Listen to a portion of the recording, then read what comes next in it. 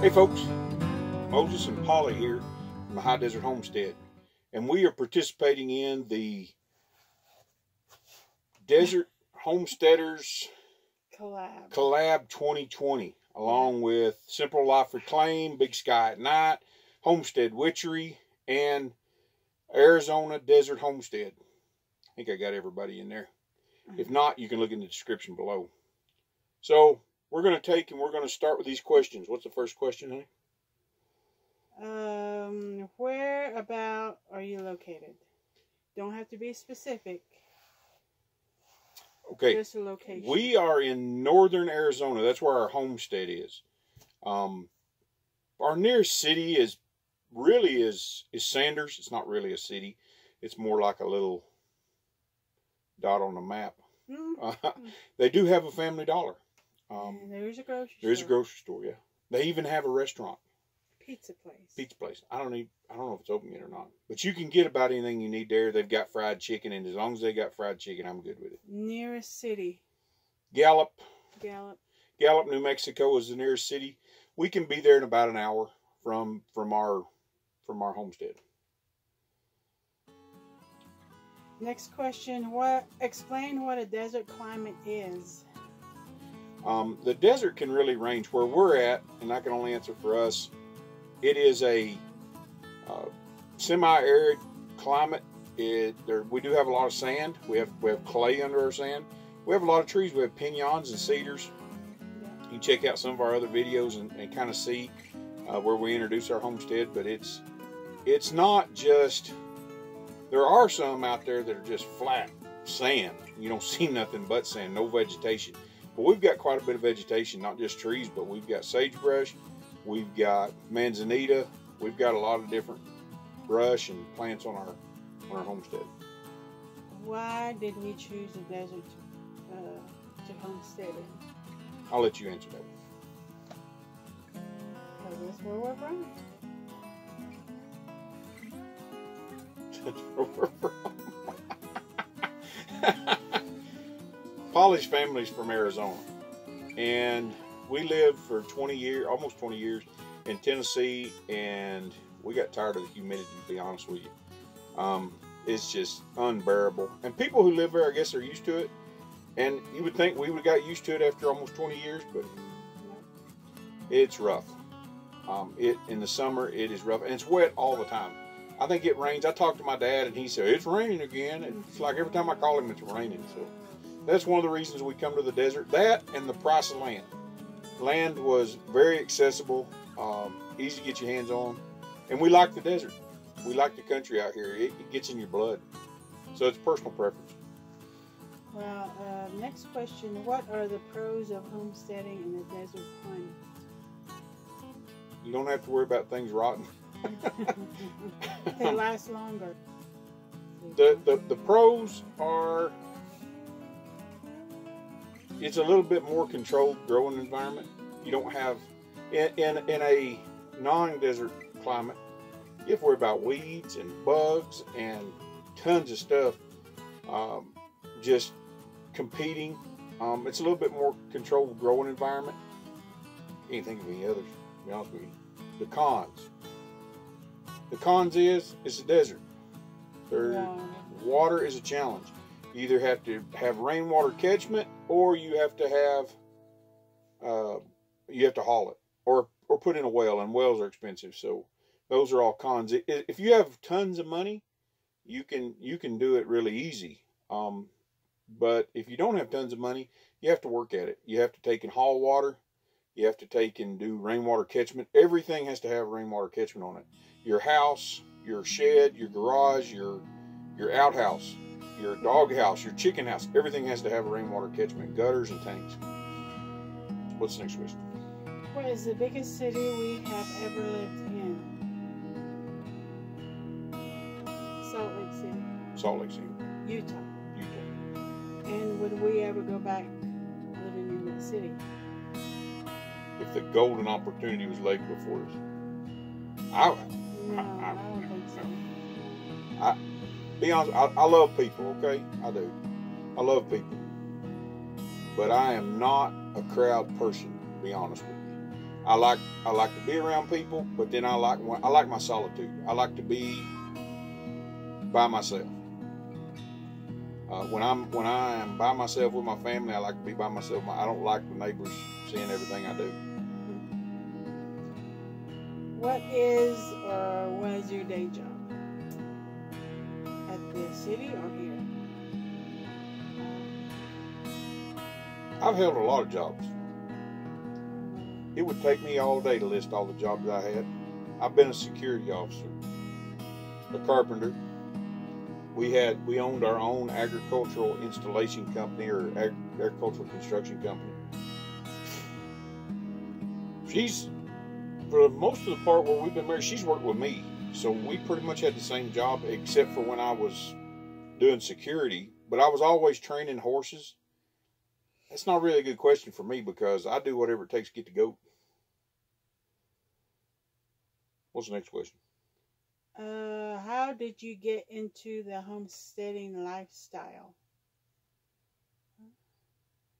We've always kind of, What's not really, lifestyle for us? Lifestyle, it was just pretty much how we were. Yeah. We've always tried to grow our own food. Prep / homestead / farm / redneck hillbilly. Every hillbilly I know of is a homesteader. I mean, we raise our own meat. We've always kind of done that, but we've never done it off grid as much. We did it back about, it's been a long time ago. We lived off grid and we had sheep and hogs and chickens, and we didn't grow a whole lot. We tried, but what got us into it, we've always kind of been that way ever since we've been married. When we got married, I had cows and hogs and chickens and goats, and I had a little bit of everything when we got married. Yeah. So. What is the biggest predator in your area?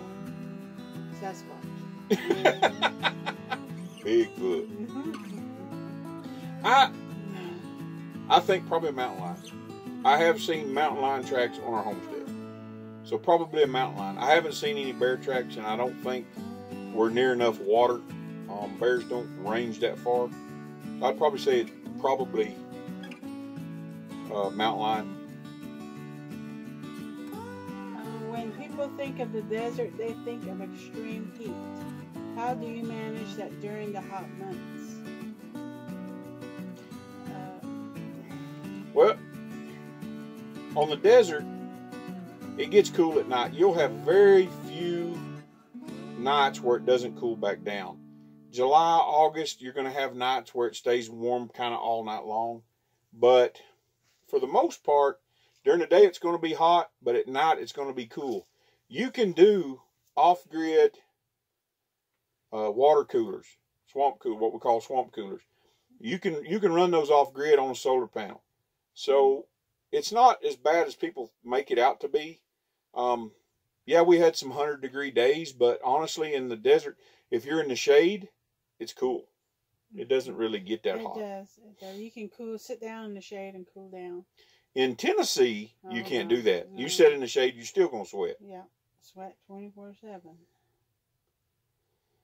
Okay, are you off-grid completely or partially, and why? We will be off-grid completely. Once we get down there. Right now, we're in a transition period. We are living in an RV park 3 hours from our homestead, and we're building our homestead as we go. So we will, when we eventually move down there, we don't have the option of having electricity. We don't have the option of being on grid. No. Where we're at, there is no on grid. We're going to be off grid totally. So why? We have no other option. And even if we did, I don't think I would, because I just don't. I like the idea of being able to control our energy intake, and not be tied to a bill. Yes. Ready? Yep. In your climate, are you able to forage and survive off the land? Survive? Survive off the land. You can survive anywhere if you're tough enough. Mm-hmm. You can. You can hunt. You can fish. On our homestead, you have to use public lands. I mean, and you have to have a hunting license and you have to have a fishing license. But you know, yeah, you see all these shows where these guys are hunting and fishing and they're living a subsistence-based lifestyle. They're not doing it right on their homestead. I'm just telling you, they're going out on the public lands. They're going places where they can hunt big game, where they can gather stuff. Go off the property, do that. Yeah, you have to. You know, unless you're growing it and raising it right there on the property, our 10 acres would not sustain a large herd of animals, like a whole herd of goats. No. It would sustain. We would have to use, you know, we would have to have hay or public lands. Thank goodness for us, we have free range where we're at. We can pretty much take and turn our animals loose as long as we can get them up, and they can forage around our homestead. Mm-hmm. What livestock animals do you think thrive best in the desert and why? Take it away.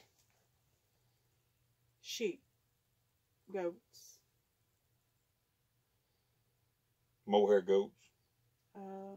Chicken. Chickens do all right on a desert homestead. You have to protect them. Owls, foxes, and bobcats will get them, but if you've got a covered, you have to cover your chicken coop, yes, so that birds can't fly in there and grab your chickens. What else? You can raise hogs, but you have to have a lot of shade for them. I learned that the hard way. I had a hog get sunburned. You have to have a lot of shade for the hog, and they do use a lot of water. Yes. They use a lot of water. So you have to be prepared for that if you get into hogs. Catotted sheep, polypace sheep do really well. Mohair goats, all those type of hair sheep and hair goats do really well. That's what a lot of people on the res out here, they raise a lot of sheep or goats. Yeah, they do. Yeah. So I guess it's a good livestock to raise out here. What livestock animals do you think? Oh, I already answered the question. Will fail, it says. What live animals do you think will fail in the desert? Oh, will fail in the desert. Okay, and why? It depends upon your climate. If you're on the flat desert in southern Arizona, there's a lot of things that could fail. But where we're at, if you've got the adequate shelter, if you've got the adequate means to support them, I don't think anything will fail. You can have a cow or sheep or goats or hogs or whatever. Yeah.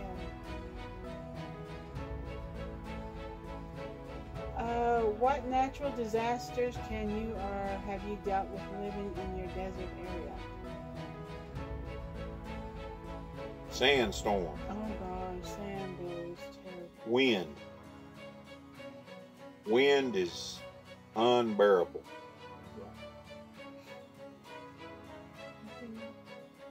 That's about it. Hailstorms. Hailstorms, they will be.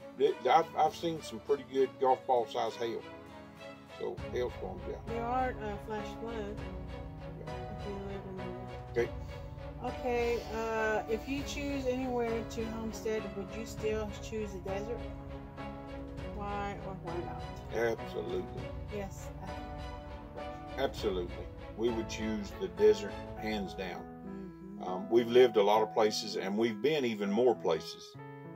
And I would choose the desert over any place. Yes. It's, for me, it has a whole lot to do with growing up reading Louis L'Amour's, I guess. Louis L'Amour's and Westerns. And, you know, when you watch those, you watch old John Wayne movies, I don't know, I got addicted early on, and then I got to spend part of my life out here. I'd probably say about half and half. I spent about half my life in Tennessee and half my life here. I wouldn't want to be anywhere else. I always wanted to come back here. Yeah. even when we lived in Tennessee, and it just wasn't time. It wasn't time spiritually. It wasn't, the Lord just wouldn't let us come back, and now we're here, and I just don't want to live anywhere else. Yeah, I grew up in Arizona, so I always wanted to move back. Yep. So we're desert dwellers. Yeah. Desert life, baby. We want to thank y'all for stopping by. We may have run a little bit long, but we appreciate you guys. Make sure to check out the other videos from Simple Life Reclaimed and some of the other channels I'm going to list in the description below. And this has been your Desert Homesteaders Collab 2020. Thank y'all. We'll see you down the road.